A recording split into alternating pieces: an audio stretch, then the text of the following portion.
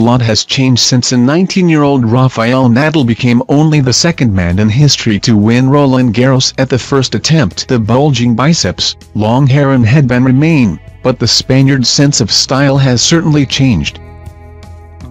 2005, Nadal went into his first French Open as an inexperienced 18-year-old and emerged a Grand Slam champion, beating Roger Federer in the semi-finals on his 19th birthday. The 2005 season was the birth of what would go on to be Nadal's classic look, sleeveless top and three-quarter length shorts. 2006. By the following year, Nadal had cemented his place among tennis elite and was developing a fearsome reputation on clay. This time wearing a slightly less garish light blue, Nadal picked up his second consecutive French Open title by becoming the first man to beat Roger Federer in a Grand Slam final. 2007. In 2007, the then 20-year-old Nadal's status as the king of clay was sealed. Defeat to Federer at the Masters Series in Hamburg ended an 81-match unbeaten streak on clay, which remains a men's Open-era record today. At that year's French Open, Nadal opted for the reverse of 2006's top bandana combo, this time with matching trainers to boot. 2008. A year later, Nadal opted for a variation on his debut French option look, this time sporting an all-green combo. Nadal reached world number 1 for the first time in his career in 2008, helped by his fourth consecutive Roland Garros title, matching Bjorn Borg's record of consecutive trophies, while also becoming only the seventh man to win a Grand Slam without dropping a set. 2009. Nadal's first dramatic transformation came in 2009. Gone were the sleeveless shirts and three-quarter lengths, in came the sleeves and fluorescent, clashing colors. Perhaps it was the sleeves restricting the powerful arms, or maybe a knee injury, but Nadal suffered the first of only 2 French Open defeats. Despite a shock fourth-round loss to Robin Soderling, Nadal set a record of 31 consecutive wins at Roland Garros. 2010. In 2010, Nadal bounced back from the 2009 disappointment with a daring multicolored number. He went on to exact revenge on Soderling, beating him in the final after the Swede had upset Federer in the quarter-finals. Federer's failure to reach the semis meant Nadal regained the world number 1 spot, while it was also the second time he won the French Open without dropping a set.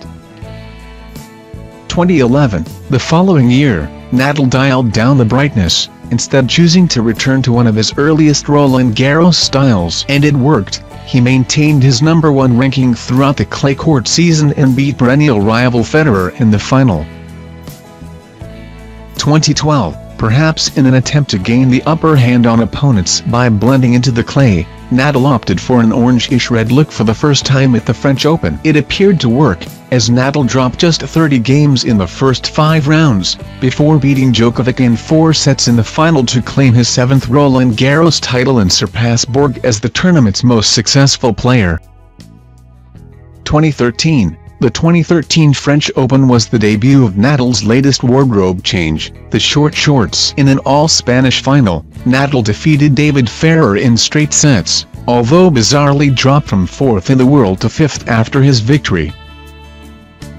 2014. Perhaps a sign of entering into his late 20s, Nadal's colors switched from fluorescent to more mellow tones. Despite being hampered by injuries and suffering surprise defeats early in the clay court season, Nadal grinded out arguably his most impressive Roland Garros victory. Another victory in the final against Djokovic took him to 14 Grand Slams, level with Pete Sampras, and it was his 5th straight French Open triumph.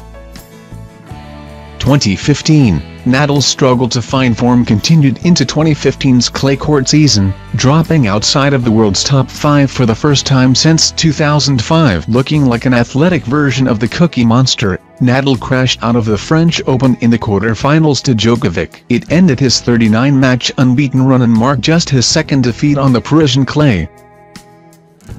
The following year, the shorts got even shorter and the two-tone top returned as Nadal exited the French Open in the 3rd round, although this time it was a wrist injury that defeated him. Despite the disappointment, there was another milestone for Nadal as he became only the 8th man to reach 200 Grand Slam wins. 2017, Nadal debuted his strong blue look against Benoit Paire in this year's first round on Monday. Is your money on the king of clay to complete La de Chima?